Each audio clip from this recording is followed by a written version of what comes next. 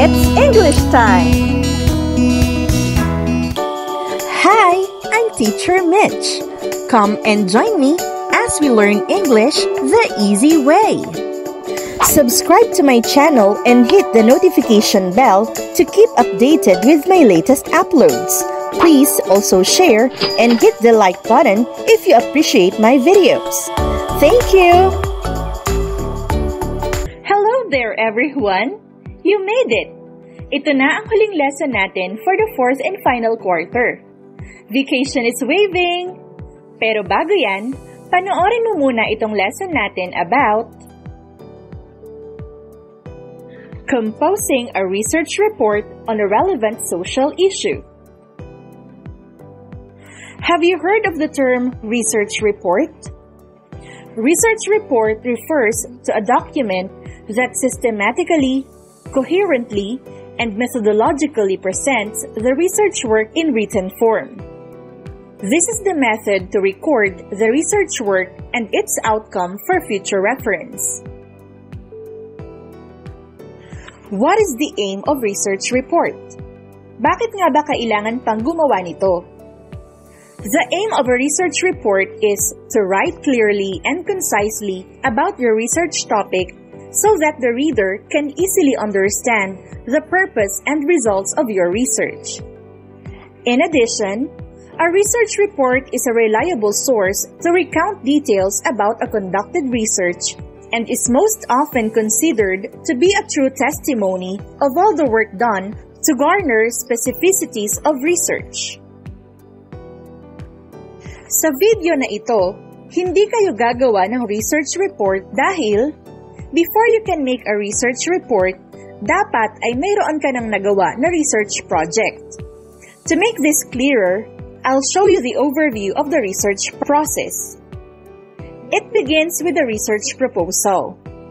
Once your proposal is approved, you can now proceed conducting your research project. Then after you complete your research project, you can now compose a research report. As we proceed with our discussion, we will delve deeper into the parts of a research report para pag pinagawa kayo ni teacher ay alam nyo na ang mga parts na bumubuo rito. In addition, I'll show you an actual sample of a research report by the end of this video. Innovations are presented and applied in writing a research report. The development is the use of IMRAD format. This format refers to a paper which is structured by four main sections stated in this acronym: Introduction, Methods, Results, and Discussion. This format is often used for lab reports as well as for reporting any planned systematic research in the social sciences, natural sciences, or engineering and computer sciences. This is a sample outline of a research report. It consists of title of research report, abstract, introduction, methods, results, and discussion. We will talk about each part in detail. Let's start with the title. The title of your research report should be brief, specific, and informative. Title indicates the nature and scope of your report. It includes keywords so that your work can easily be accessed by electronic methods.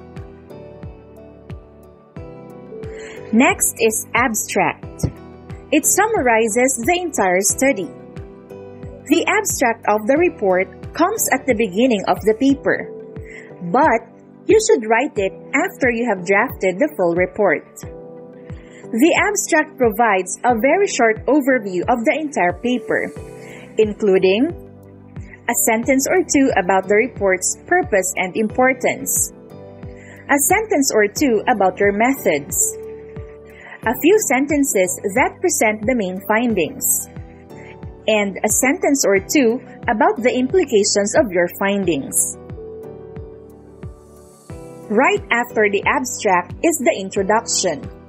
This section makes a case for your report. The introduction provides the purpose of the report and the background information about the research topic. Review of related literature or RRL is usually included in this section. So if you are using the IMRAD format, the RRL section is not written separately, but is included in the introduction section. In writing the introduction, you should begin by describing the problem or situation that motivates the research. Move to discussing the current state of research in the field. Then, reveal a gap or problem in the field. Finally, explain how the present research is a solution to that problem or gap. If the study has hypotheses, they are presented at the end of the introduction. Next to the introduction is the method section. It answers the question, what did you do?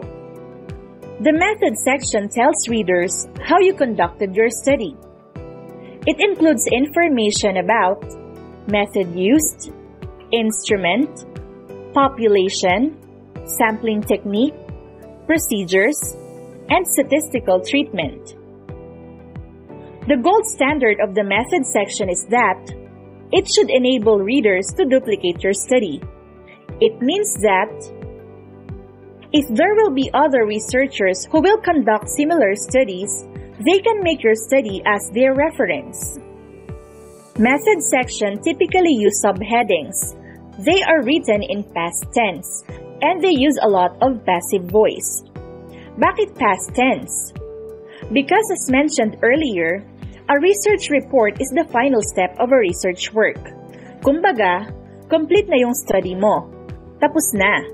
Kaya kapag nag-compose ka ng research report, ay dapat nasa past tense na ang verb mo. This is typically the least read section of an IMRAD report. After the methods is the results section, where you answer the question, what did you find? In this section, you present your findings. The results should directly answer the research questions which are imposed in the introduction. Typically, the results section contains only the findings. Remember that no interpretations should be included in this section. Make sure all tables and figures are labeled and numbered separately. Lastly is the discussion, which should answer the question, what does it mean? In this section, you summarize your main findings. This is where you discuss the relevance of the results and how your findings fit with other research studies. Consequently, you must show the implications of the results point by point and with proper evidence as well. You also discuss limitations of your study and use these limitations as reasons to suggest additional future research. In the IMRAD format, the conclusion, which is a summary of the significant findings, is included in the discussion part, as well as the recommendations, which include suggestions directly relevant to your findings. Now, to make this task easier, I'll show you a sample research report para may pattern ka when you are asked to write one. I'll give you enough time to read carefully and comprehend each section. Let's begin!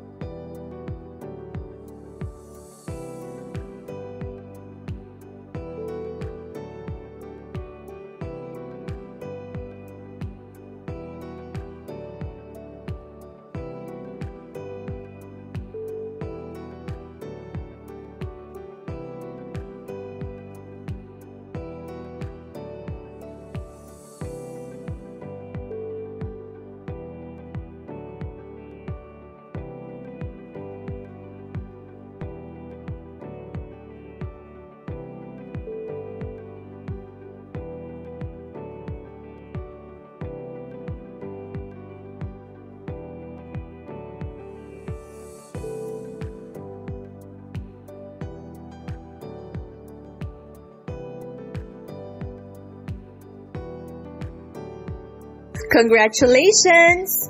You have successfully finished our 4th quarter video lessons. I hope na marami kang natutunan. Stay tuned ka lang for may succeeding uploads mga Juan. Hanggang sa muli, paalam! Thanks for watching!